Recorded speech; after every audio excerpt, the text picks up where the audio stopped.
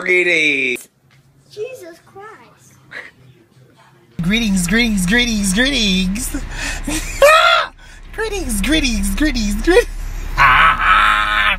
It's Sir William. A lot of you all have been asking and saying, oh, I've been being quiet. Bitch, I'm so glad that you pulled me out in my right element.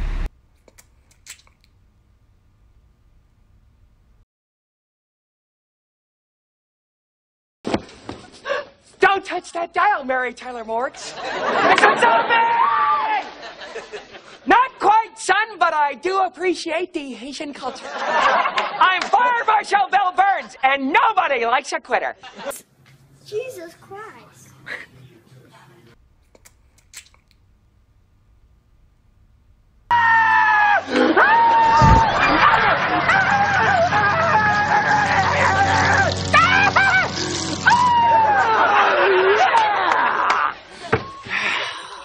Okay, I'm recording now. So, okay, how okay, maybe I need to. How did you get in contact with William McCray, and how do you know him?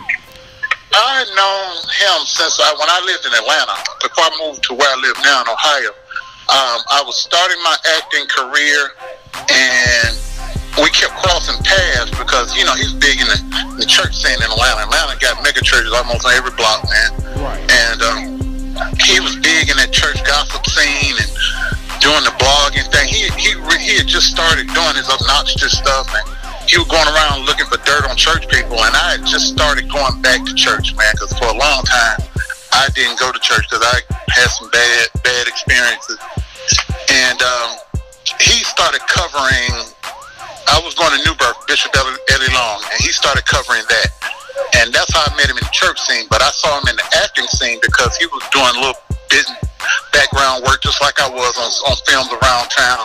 And I would see this guy, I said, who is this flamboyant looking dude with his hair all slicked back? That was before he started wearing lace fronts and everything. Right, he had a Jerry curl. Yeah, he had a Jerry curl. And but he would pass off telling everybody that was his natural grade of his hair. And he was wearing these fancy suits, and he just pretended. He always pretended to be more than he was. But you know, around Atlanta, all you had to do was just name drop. He knew how to put himself in certain circles. And you know, I graduated from Morehouse, but nobody really vetted him, you know, to make sure he was telling the truth. Just pretty much took him at his word. And he got in good with some big people and made himself known at industry events and what have you. And I would see him at these events and these networking events. Next thing I know, he was doing the blogging. So one of my friends, who's a filmmaker, wanted him to be in her film because she figured it would be good, you know, have him hyping it up because he had a media presence in Atlanta. He did. Yeah.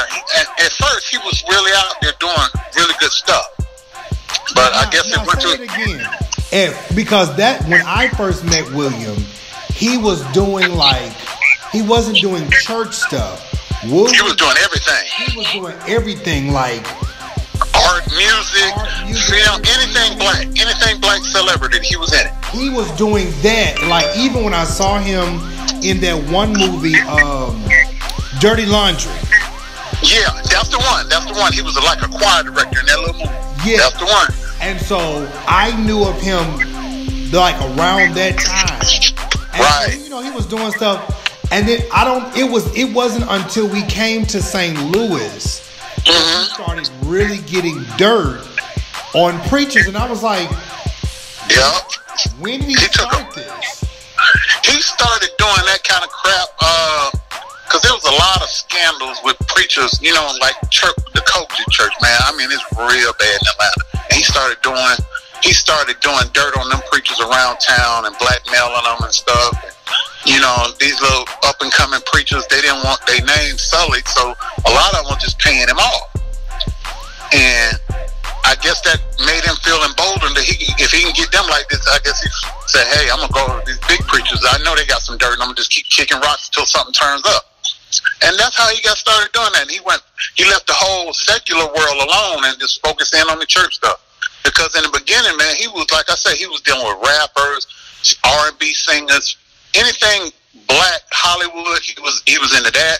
He was just doing all that kind of stuff. because I met him I started acting. First I started doing stand-up comedy around 2003. Then I went from that to film. And I met him when I started acting around 2005. And I've been knowing him since then.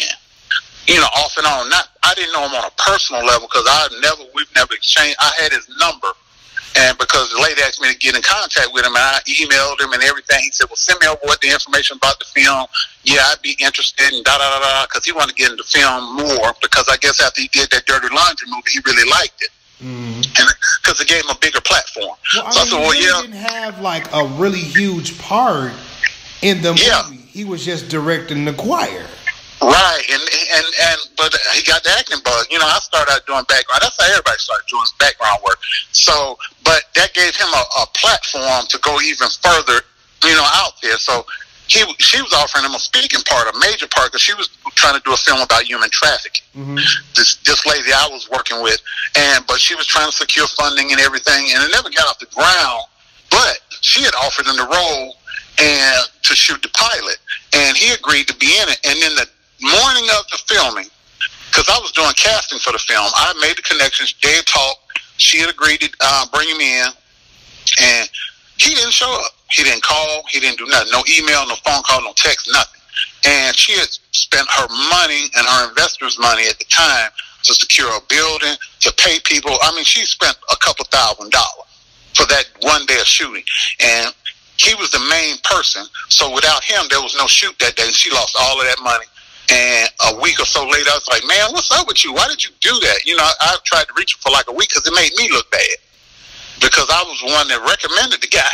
I was like, well, hey, you know, maybe you might want to get this guy. He just did Dirty Laundry. He's local. He's got a little name out there on the internet. You know, it'll be good for you. And she's like, yeah, I've been thinking about him. So that's how me and her agreed to reach out to him. Dude took her money. I said, you need to go out to him civil or something. And she tried, you know, to locate him. He's very evasive, man. I mean, very evasive. You know, when somebody trying to serve papers on him. But, and a prominent preacher, who's got a very big ministry. I mean, he's world known out of Texas. Went on and, slid her a little money. And she got that situation squared away, so they didn't take her property because she didn't have no money. She was crying broke. Wait. Okay, so I'm looking for it. What am I looking for? Just type Juanita Bynum foreclosure, Waycross, Georgia. That should pop it up. And if not, when I get home, I will look it up for you and I'll send you some links.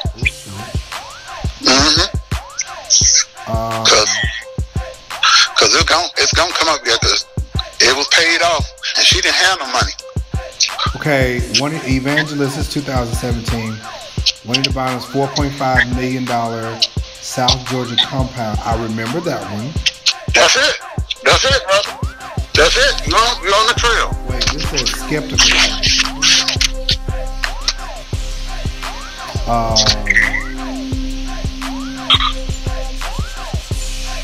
Wait, she owed $32,000 in taxes on the house. Yeah, that's just the house. That's not counting the compound and the rest of that stuff. It was thousands of dollars, bro. Thousands. She owed a lot of money. Yes, sir. You own it now. This thing way bigger than on your voice. That's why he's trying to latch on to us, because see, she allows him access to the big preachers and the big money, bro. Follow that paper trail. That's what I'm gonna tell you. You think you onto something now with him and an old blogfish, dude? You ain't even hit the iceberg yet. Well, I've been dragging Juanita Bynum for years, bro. You ain't even hit the iceberg yet. That's all I'm gonna say to you. You ain't hit. Juanita Bynum is just the door to the big fish. That's all I'm gonna say to you. When you do that research and y'all get on that, you're gonna go from a few $1,000s to a couple million real quick. You're gonna get the big money, boys. That's all I'm gonna say to you. You need to look at that. Look at it real hard, bro. You about to really open up a You might need a bodyguard after this one. For real. Wait, is this preacher still alive? Yes, sir. And he's in Georgia. He's in Texas. He's in Texas. Mm-hmm. Well, you can't be talking about TJ. No, sir. You're getting wrong, bro. He's a big preacher in Texas. Mm-hmm. Right. And he's not TD Jakes. No, sir. Wait. Because you holding all the cards right now. You ain't conscious. Conscious hitting around McCray. But you got something that Conscious don't have. Conscious got McCray by the ball. You have the potential to bring the whole black church scandal down. You got that power. If you do the right research and you follow that paper trail of what I told you about Juanita and who bailed her out when she got behind on her taxes and her mortgages. When you find that out, you're going to go to him. And when you find out his dirt and who he was running around with, then it's going to get big. Because then you're going to keep going up and up, and you're going to come into a white face, and you're going to have no more black faces. You're going to be dealing with white people. Are you serious? Yes, sir. Behind the scenes, you're going to be dealing with... in fact, not only are you going to be dealing with white people, you're going to be dealing with white people, the ones that still living. You're going to be dealing with them white people from them religious networks.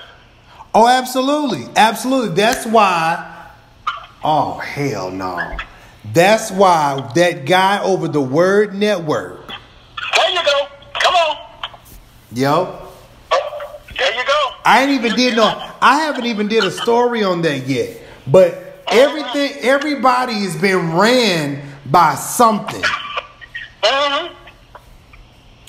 Listen. Hey, let me tell you this. Before Bishop Long scandal brought him down, you know who the number one cash cow for TBN was? My pastor.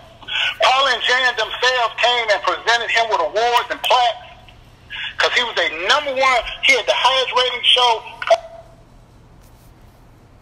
Greetings. Greetings.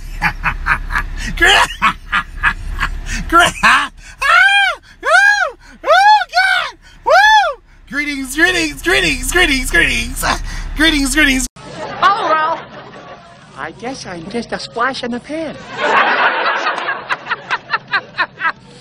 What? 美少爷，水彩灯，水彩灯，水彩灯。